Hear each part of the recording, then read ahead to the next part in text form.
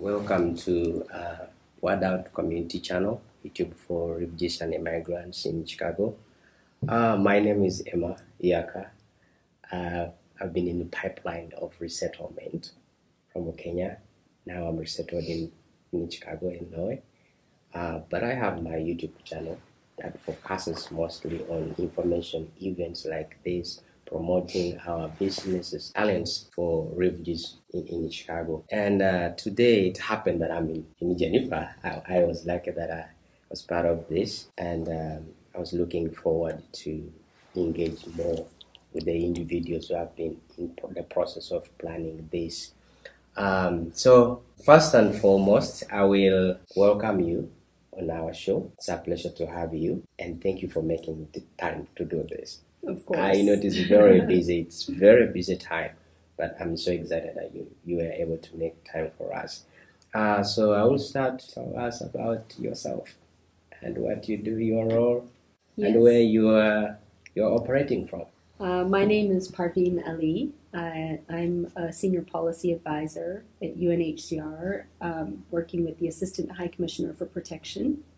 And I'm heading the team. It's called the Global Compact on Refugees Coordination Team at headquarters that is responsible for supporting the Assistant High Commissioner in her oversight of all the work related to the Global Compact across the organization.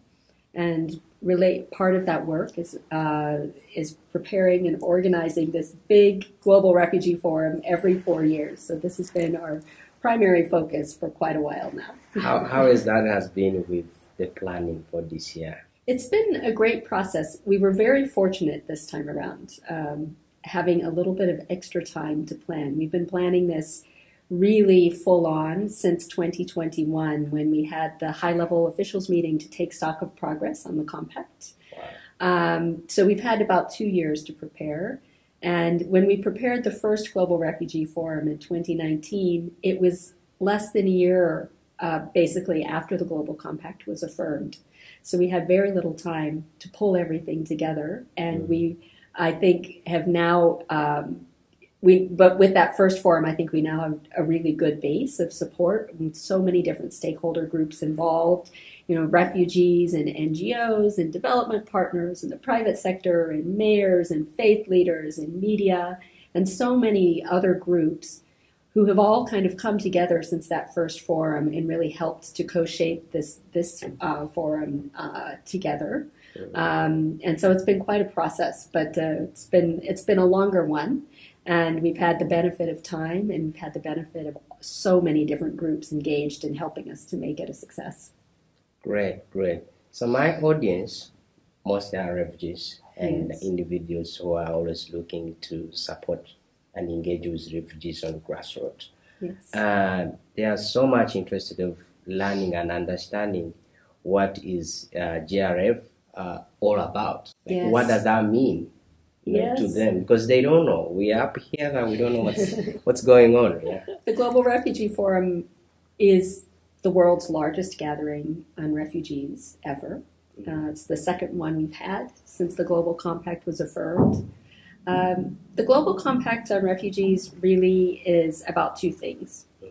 One is, I think it is about recognizing that the majority of the world's refugees are living in countries that are considered low or middle income countries, and facing enormous economic and social strains that are linked to that.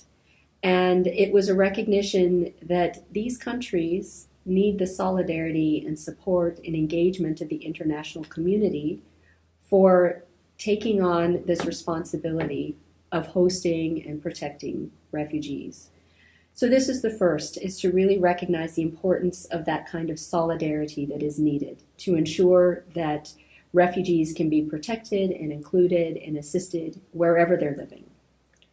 The second is really a new thing in many ways, although many of the different stakeholder groups I mentioned have been involved in refugee matters for many, many years.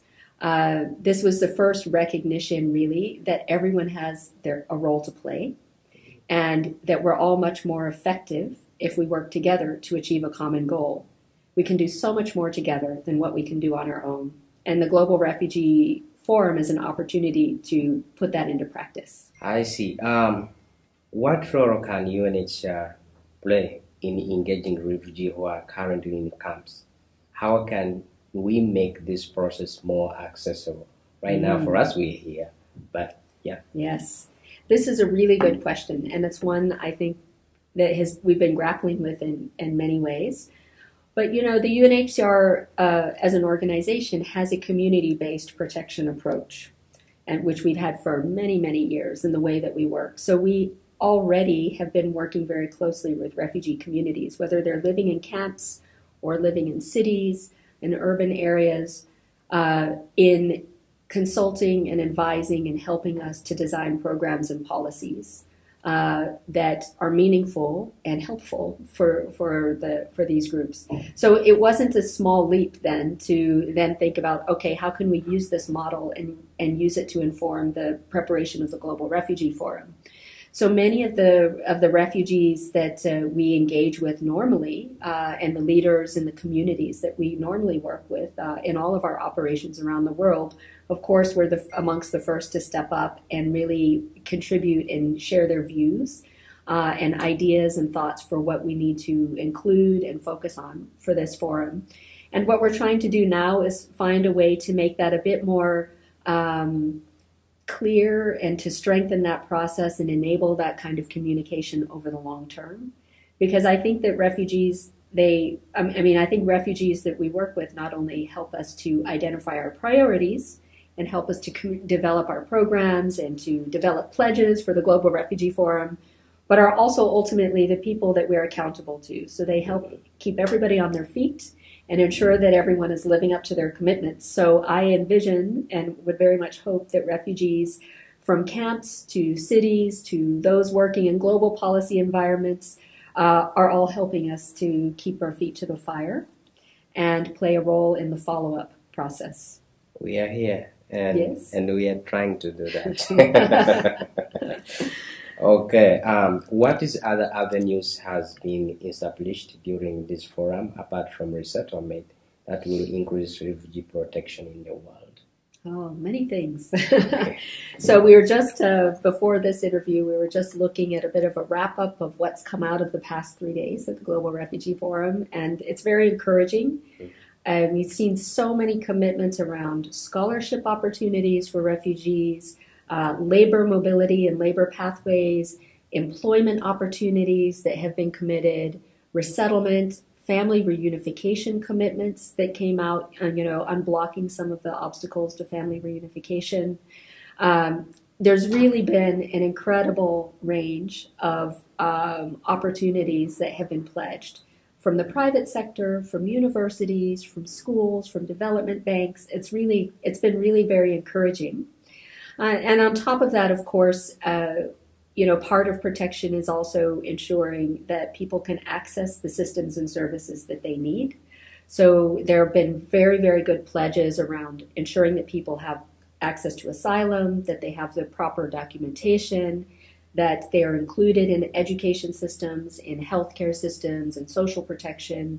It's really, really quite incredible. We saw this with the Economic Inclusion and Social Protection Pledge that was announced with significant support. We've seen this in the health systems inclusion, financing for inclusive education, and many others. So we're really excited about that.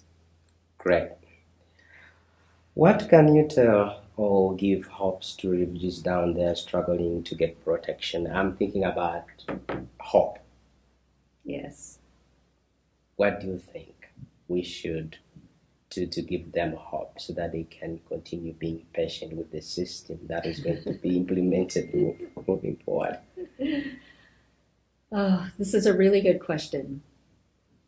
I think hope is what keeps us going. It's what keeps us alive. It's what is represented here at the Global Refugee Forum. And I think this kind of solidarity that is shown through the pledging process in the Global Refugee Forum, through the engagement that we've been, all of the work that we've been doing over the past 2 years, are the kind of levers of keeping hope alive, right? And I think the more that we continue to push this whole of society approach and really continue to push this message that, it's not about waiting for a system to change, but actually, coming together with other actors and figuring out how to make it work. This is what gives us hope, is being able to be active in making these changes. Okay.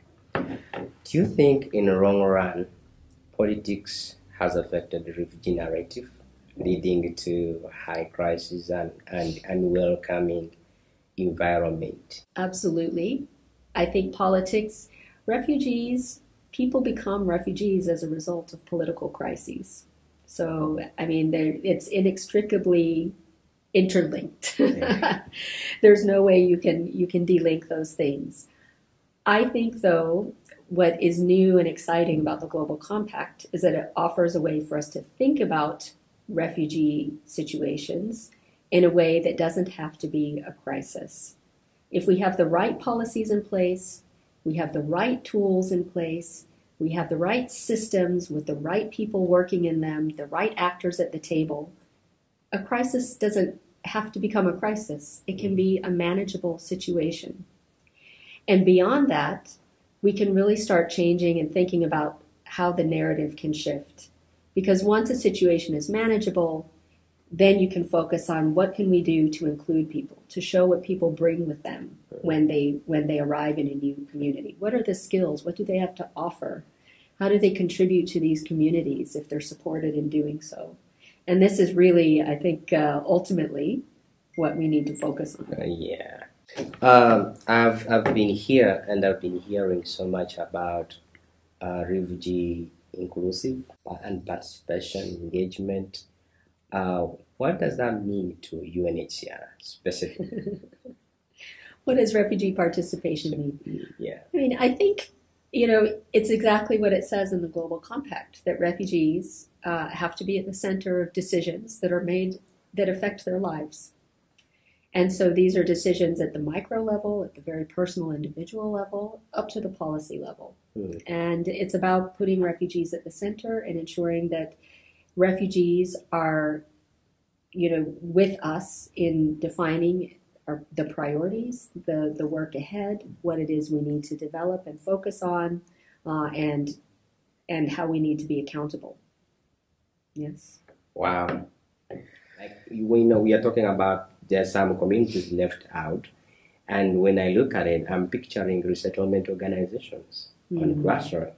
I did not see many of them. I've seen most of refugee-led organizations, right, and partners, but resettlement organizations on the grassroots, I haven't seen them on this space as many as I would expect, and because they know what's happening, they know the resources they have is limited, they know the hardships that the newer refugees they are settling, what's happening and what could be done to help them thrive. And I don't know the procedures of getting people to Global Refugee Forum.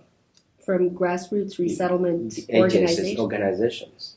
Well, what kind of organizations are these? So, for example, I work with different organizations on grassroots. I have an organization called the Heartland Alliance. You mentioned the Ethiopian community. Yes. We have Refugee One.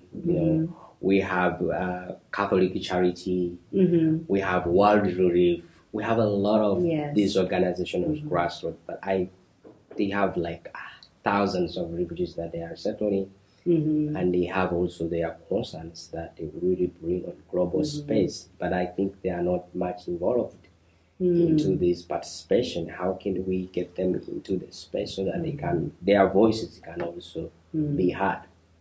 This is a really interesting question. Resettlement is a very challenging space to work in because we don't have that many spaces, but the need is so much higher than what's available.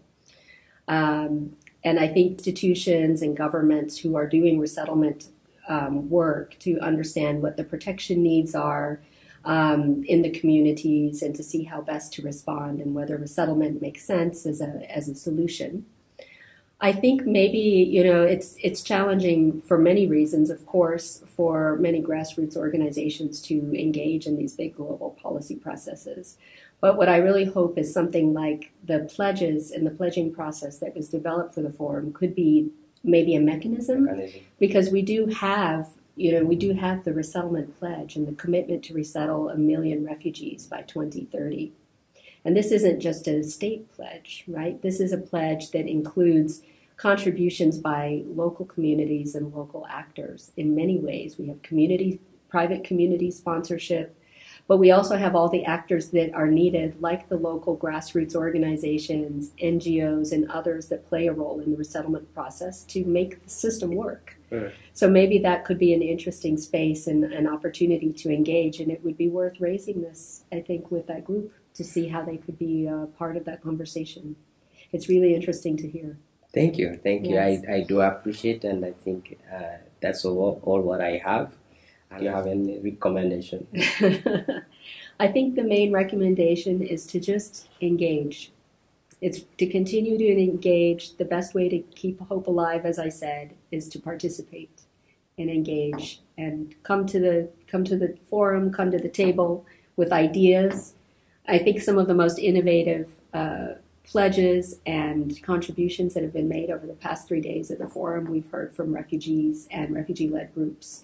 And so this is really clearly where the innovation is at. And I think it's so interesting. I've heard from so many governments and other organizations that participating over the past 3 days, how the presence of more than 300 refugees at the forum this year has totally transformed their experience of the forum and brought these events, all the different events, the private ones, the public ones, the ones here in the forum, the ones held in Geneva, they really brought them alive and made them really meaningful. And I've heard this across the board repeatedly over the past 3 days. So we were really, really encouraged by that.